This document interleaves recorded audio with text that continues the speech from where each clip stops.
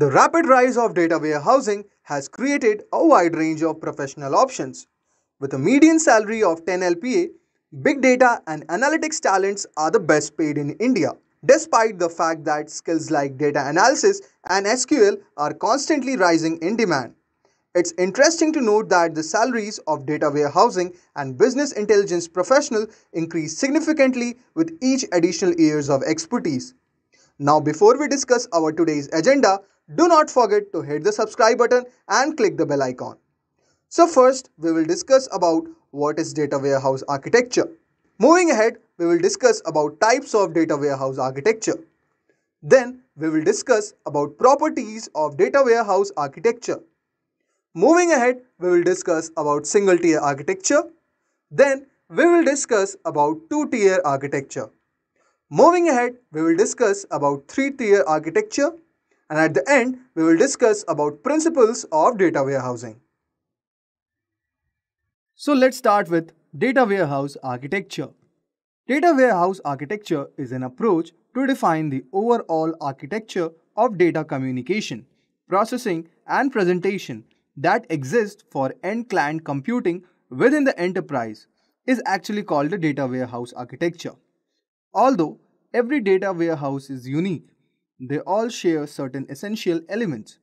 Online transaction processing is built into the production applications like payroll, accounts, payable, product purchasing, and inventory control. These programs collect thorough information about daily operations. Now, it can be said that applications for data warehouses are created to support the user's ad hoc data requirements, or what is now known as Online Analytical Processing or OLAP. These comprise tools like trend analysis, profiling, summary reporting, and forecasting. Production databases are continuously updated manually or using OLTP software. In contrast, a warehouse database receives periodic updates from the operational systems typically after hours. OLTP data is routinely extracted, filtered, and loaded into dedicated warehouse server that is open to user as it builds up in the production databases. Tables must be denormalized, data must be cleaned for errors and duplicacy, and new fields and keys must be added as a warehouse is filled with data to reflect the user's need for sorting, combining, and averaging data. Now, let's discuss the types of data warehouse architecture. Data warehouses and their architectural designs vary depending on the circumstances surrounding an organization. The three common architectures are Data Warehouse Architecture Basic, Data Warehouse Architecture with Staging Area, Data Warehouse Architecture with Staging Area and Data Marts. Now, let's discuss each of the architecture one by one. The first one is Basic Data Warehouse Architecture. So in this, it consists of operational systems, flat files, metadata, lightly and highly summarized data, and end-user access tool. Let's discuss one by one. If we talk about the operational system, data warehouses uses the term operational system to describe a system that handles an organization's daily transaction. Let's discuss about the flat files. Flat files is basically a group of data that describes and provides details regarding other data. Every file in a flat file system must have a unique name, and it is a system of files where transactional data is stored. Now next comes is metadata. There are several uses for metadata in the data warehousing. For example, by condensing important information about data, metadata can make it easier to discover and use specific instances of data. Examples of extremely simple document metadata include author, data build, and updated, file size, and data build. Now, if I talk about the next one, it is lightly and highly summarized data. All of the preset lightweight and highly summarized data produced by the warehouse manager is saved in this section of the data warehouse. The material has been condensed in order to improve the query performance. The consolidated record is regularly updated where fresh data is added to the warehouse. And at the end, we have end users access tool. A data warehouse main objective is to give business management information they can utilize to make strategic decisions. These customers employ end-client access tools to communicate with the warehouse. The examples of some end-user access tools can be reporting and querying tool, applicational development tools, executive information systems tools, online analytical processing tools, and data mining tools. So this comprises the tools for the end access users. Now, let's discuss data warehouse architecture with the staging area. Before putting your operational data into the warehouse, we must clean and process it. Although data warehouses employ a staging area, we can still do this programmatically, a place where data is processed before entering the warehouse. For operational methods originating from numerous source systems, a staging area makes data purification and consolidation easier, particularly for enterprise data warehouses, where all pertinent data of an organization is consolidated. Now let's discuss data warehouse architecture with staging area and data marts. Staging area and data marts are included in the data warehouse architecture. The architecture of our warehouse could need to be altered to suit the needs of various departments. Data marts can be added to this.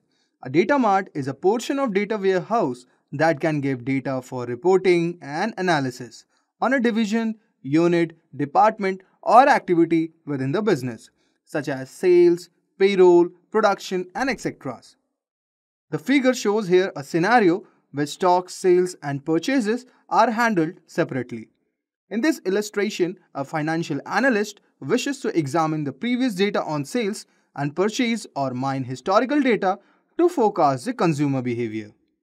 So this was the data warehouse architecture with staging area and data marts. Now, let's discuss the properties of data warehouse architecture. The first one is separation.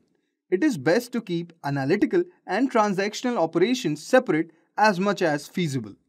The second thing comes as scalability. Hardware and software architectures should be easy to upgrade as user requirements and the amount of data that must be managed and processed grows along with the numbers of users. The third thing is extensibility. The architecture must be adaptable to new functions and technological advancements without requiring a complete system overhaul. Fourth one is security. If I talk about the security, due to the strategic data kept in the data warehouses, accesses must be monitored. And the final is administrability, which means that managing a data warehouse shouldn't be at all difficult. Now, let's discuss the single-tier architecture. So in reality, single-tier architecture is not frequently employed. In order to accomplish this, it eliminates redundant data in order to keep as little data as possible. The source layer is the only layer that is actually accessible. It demonstrates that data warehouses are virtual in this approach. This indicates that data warehouse is actually a multi-dimensional representation of operational data produced by the particular middleware or intermediate processing layer. Now, we're going to go through the two-tiered architecture. A data warehouse systems is a two-tiered design, which is kind of defined in a large part by the demand for separation. Although it is frequently referred to as two-layer architecture to emphasize a division between physically accessible sources and the data warehouses. But in reality, it consists of 4 consecutive stages of data flow. The first one is source layer. If I talk about the source layer, data warehouse systems use variety of data sources as their source layer. The information may originate from an information system beyond the boundaries of the company or be initially housed in the legacy of databases or internal relational databases. The second is data staging. Data staging entails extracting the data from the source, cleaning it to remove discrepancies and fill in any gaps and integrate it to combine data from several sources into single standard schema. The so-called extraction, transformation, and loading tools may extract, transform, and clean, validate, filter, and load source data into the data warehouse while combining the disparate schemata. Now the third one is data warehouse layer. A data warehouse serves as logically centralized one store for information. The data warehouse can be accessed directly but they can be also utilized as a source for developing data marts, which are intended for particular company departments and partially reproduce the contents of data warehouses. Data staging, users, sources, access processes, data mart schema, and other informations are all stored in the metadata repositories. And the final one is analysis. If I talk about this layer, it allows for rapid and flexible access to integrated data in order to generate reports, analyze data in real time, and model fictitious business scenarios. It should have customer-friendly GUIs, advanced query optimizers, and aggregate information navigators. Now, we are going to discuss the three-tiered architecture. The source layer in the three-tiered architecture includes several source systems. The reconciliation layer and the data warehouse layer makes up the three-tier architecture, containing both data warehouses and data marts. And between the data warehouses, the source data is reconciliation layer. The reconciled layer's key benefit is that it produces a uniform reference data model for the entire company.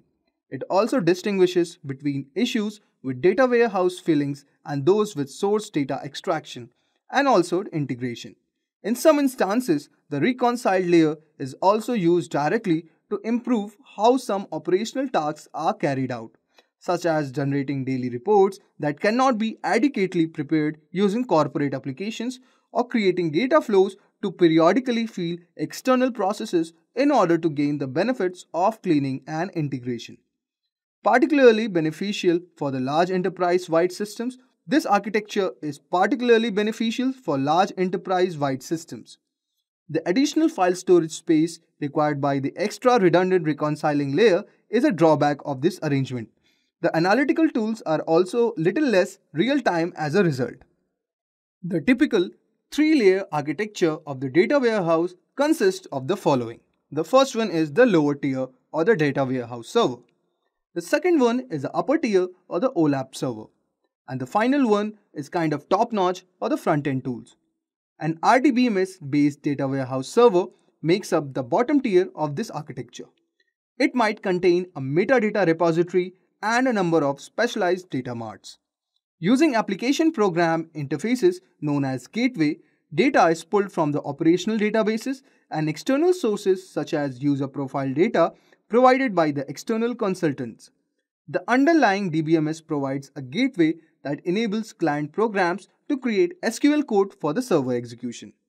If I talk about the middle tier, that includes the OLAP server for quick data warehouse queries.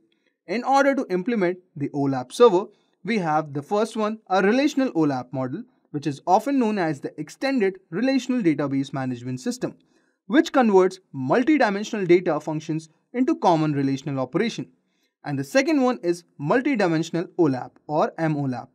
This model, which is a special purpose server that carries out multi-dimensional operations and information directly.